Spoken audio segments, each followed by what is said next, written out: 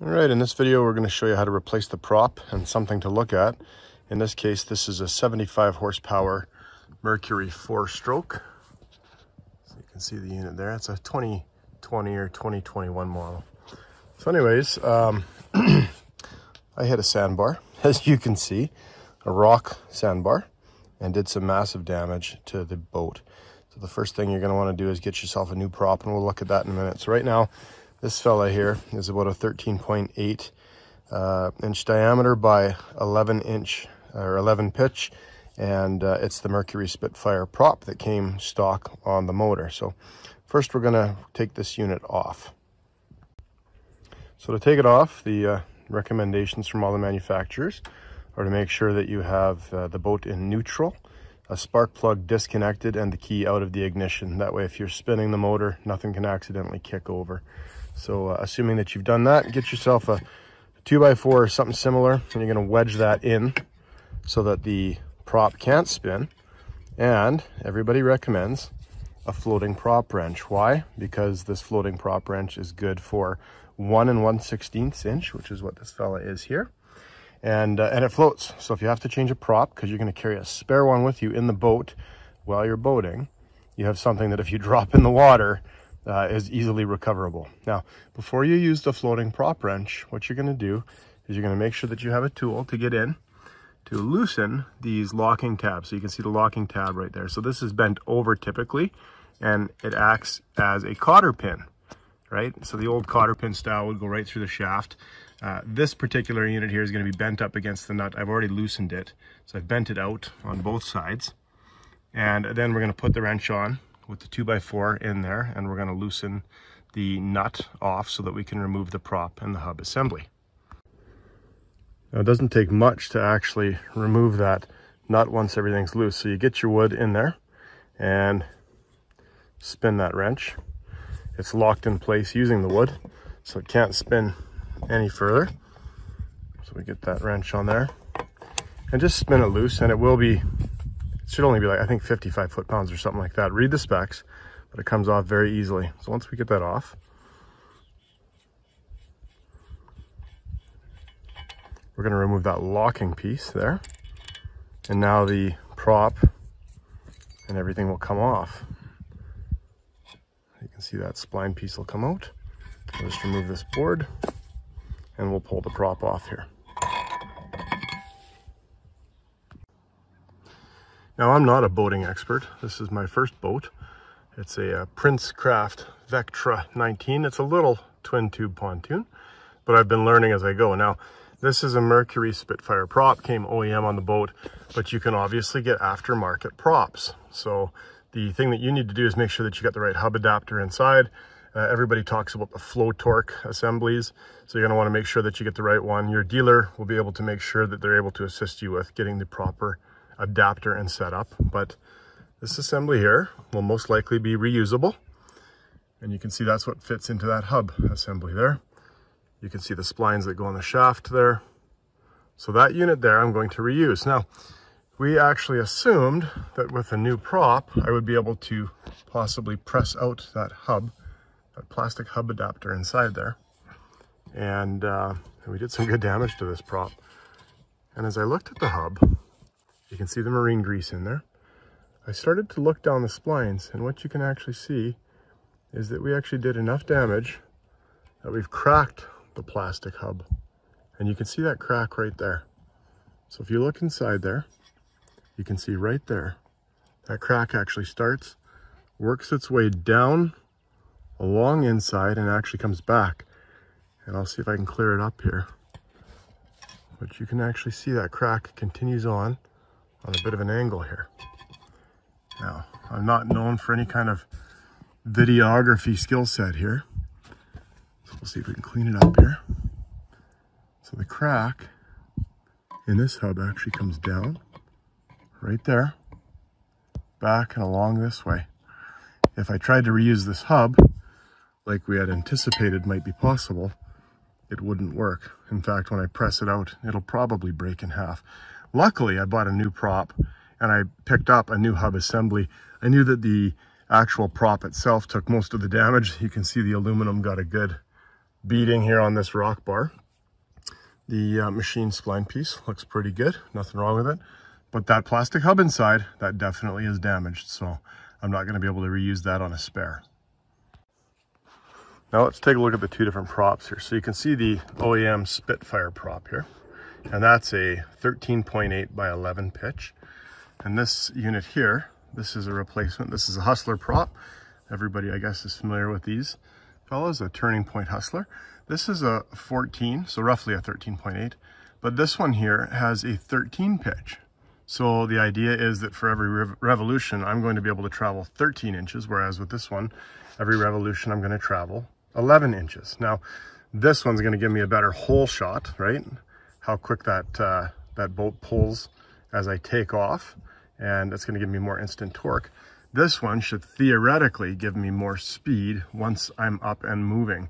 I'm towing little kids, so I'm hoping for a little bit more speed, recognizing I'm not going to have the oomph that the 13.8 by 11 gives me as I kick things off. So I'm going to try this 14 by 13 versus this, approximately 14 by 11. I do have another 14 by 11 as well. I picked up two props, but I'm going to test this one out and see how it works. Now note the adapter on here as well.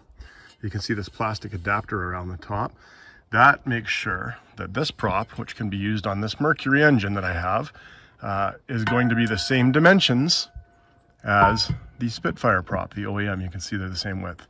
If I didn't have that adapter on there, it would actually be narrower, and that would potentially allow some of the exhaust from the engine to wash out, creating a whole bunch of bubbles.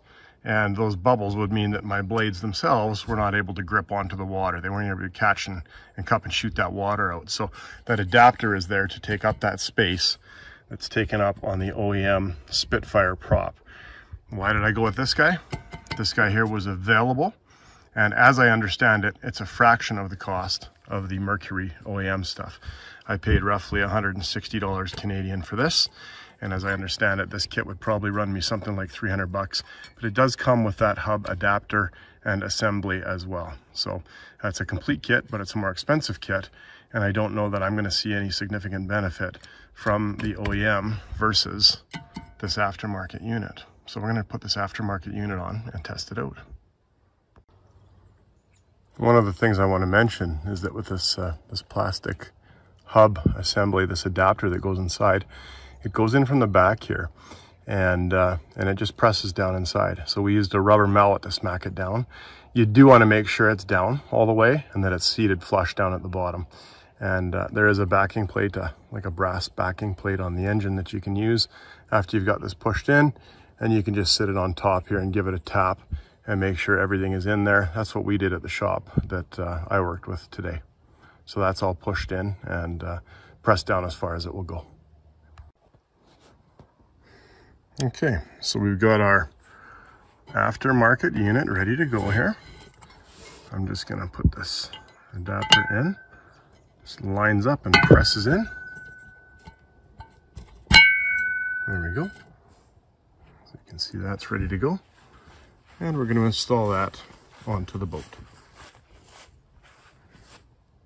I'm going to give this guy a little bit of a clean up and apply some new marine grease, but in all honesty, it's probably fine the way it is. There's no goop or gunk, it's just grease on there right now. But I've got some new stuff to put on, so we'll do that. Okay, so we're going to slide this on. It's now on and in place. And what are we going to remember to do? We're going to remember to put our locking adapter on first. That locking adapter is super important. That locking adapter is important because while we're in drive, while nothing will happen, because the prop is constantly pushing itself into the motor, as soon as we put it in reverse, if we don't have this locking adapter to hold that nut in place, this thing can spin itself off. And in fact, what I've heard is that if you don't have this locking adapter on, you put this in reverse at the boat launch when you're launching your boat, and you'll lose your prop in the first minute, because as you put it in reverse, it's just unscrewing itself. So make sure that a locking adapter goes on, and then get your nut on there. And we're going to make sure that we follow the same steps that we did previously. We're going to put that 2x4 back in place. We're going to get it all jammed up, nice and snug. Again, engine in neutral. And they suggest removing the spark plugs and making sure that the key is out. So we're going to snug that up here, and then we're going to put those locking tabs up. So you can see I got my 2x4 wedged in there. And I'm going to start snugging this up. You'll note I am not using an impact. I'm not taking a shortcut. I'm just taking my time. And it doesn't go on super tight. Make sure you read the specs. I believe this one was 55 foot-pounds. But if you're doing this in the lake, and that fell down, you don't have a torque wrench with you. So make it snug, don't over-tighten it, and certainly don't under-tighten it. What's the easiest way to get the locking tabs back in place? Well, I'm going to use a pair of channel locks. I'm going to squeeze those locking tabs up nice and snug. You can see now that our nut cannot come undone. Earlier we looked at that collar that helps with the gap between the prop and the motor, and you can see that here. You can see without that collar, I would have a gap on this prop between there and there, so that would allow some of the exhaust gases out, which would get bubbles all around here. And just like high divers, when they're practicing jumping into a pool, right, they flood the pool with bubbles so that there's no water, essentially. They just really decrease that density by making it this homogeneous gas/liquid mix. That's the same thing that would happen here. So we'd have bubbles coming out, and the prop wouldn't have any water to grab onto. So that's why we need to make sure that that collar is in place there. Now, what other damage did I do to this thing when I hit that rock wall underwater? It's not too bad. It's mostly cosmetic here. A little chunk out there, and you can see a little divot out there. So what I'm going to do in this case here, there are skag guards you can put on the bottom, and in some cases even replace this piece here. When I saw those rocks, I immediately threw everything into neutral and started hitting the trim up button as quick as I could. I wanted it in neutral so that the motor was no longer spinning under its own power, and hopefully it would just drag in the water and lessen the damage to the assembly. And then I was obviously trimming up to try to get everything away from the rocks.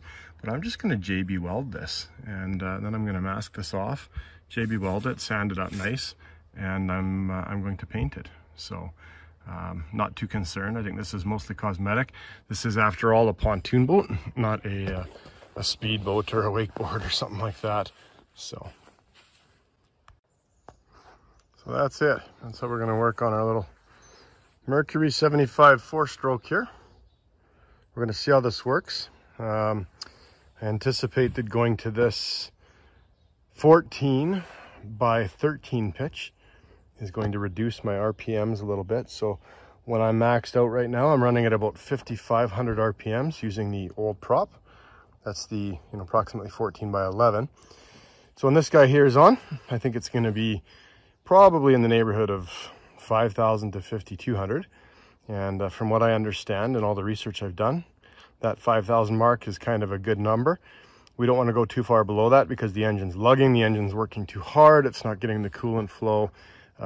If I run this thing full out and get max speed, we're probably going to be sitting there at around that 50, let's call it 5,200 RPM mark. So it's a little bit less, but it's still enough that the engine's kind of in that optimal range when it's maxed out. If we're sitting at something like 6,000 plus, that prop is not right. The engine is then spinning too fast, so we don't want to see that. And if we get into the 4,000s and lower, that's where it's maxing out. They're referring to that as lugging. And I think of that the same way that I think of an old 4-stroke dirt bike, where it's just chugging away. You're in whatever gear you're in. Let's say you're in 2nd gear on a 2-stroke and you're in 4th gear on a 4-stroke, and it's just chugging away and lugging away. The engine is not super happy over a long period of time. So you don't want to have maxing out at a too low of an RPM because you're lugging. So that's how I understand it. But again, I'm a rookie at this. This is the stuff I've learned in the past couple days. Hopefully someone finds some value in this. There's probably lots of videos like this online, but I was bored and thought I would document it. So have a good one, and happy and safe boating, everybody. Okay, we talked about getting that hub assembly out. I've grabbed a socket from an impact set here, Princess Auto here in Canada, and looks like a good fit, nice size. Just gonna give that a tap with the rubber mallet here. I believe our hub assembly is loose. Okay, so it's good that we actually picked up that extra hub assembly. We were talking about reusing the one that we had, but the hub sleeve, I guess, is what it actually is. You can see here that I do have a crack in the bottom left corner. You can see that right there, right in that area there. And that crack continues down along the unit and splits over here. Now, I guess once it's inside the prop, I mean, it may be contained and maybe this is okay to continue using, but I don't know about you. I don't want to be out on a big lake and stranded somewhere and unable to use it. So I'm going to use the other one, the brand new one in the new prop. And I've got a spare prop I'm going to keep in the boat now. I'm going to pick up a new sleeve assembly and I'm going to throw that in there as well so it's ready to go, so I don't have to punch it in on the lake should I run into trouble again. I think this piece was about 30 bucks or something Canadian. So anyways, good that we bought an extra. We debated that. Thought the prop took all the damage, but obviously that was a big enough impact that this took some damage too. So note to self, have some spares and don't hit rocks. So what are the parts that I'm using? This is the Turning Point Propellers Hustler aluminum prop. The one that I'm installing right now is the 14 diameter by 13 pitch right hand 4-blade. I went with a 4-blade because that's supposed to just help with the control and maneuverability of a pontoon. The 4-blade is just supposed to be superior in terms of helping to move that barge around the water. And then here's my other one. This is sort of similar to what the OEM was. It was a 13.8 by 11, so 14/11, you can see right there. Also the 4-blade version, also a Hustler Turning Point at a reduced cost versus the Mercury OEM Spitfire stuff. So these are supposed to be good pontoon propellers. Everything that I've read says that you're kind of looking between, 11 to 13 for pitch on pontoons, and for this particular engine, it's around that 14-inch diameter. And then this is the sleeve, so Quicksilver. If you think about this, interestingly, Mercury used to be known in the old days as Quicksilver.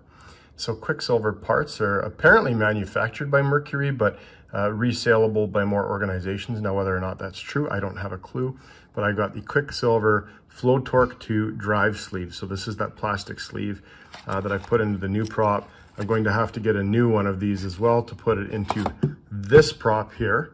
And that 14 by 11 is going to sit in the boat as a spare. It's 150 bucks sitting in the boat as a spare, but it's much better to have something like that handy, or if you can rebuild your old one, do that. And that way, if you're 20 miles down a long lake, you're not stranded trying to get home without a viable and usable prop. So hopefully all of this rambling helps somebody new like myself. Feel free to leave your comments and suggestions in the comments below. Again, safe and happy boating. Take care.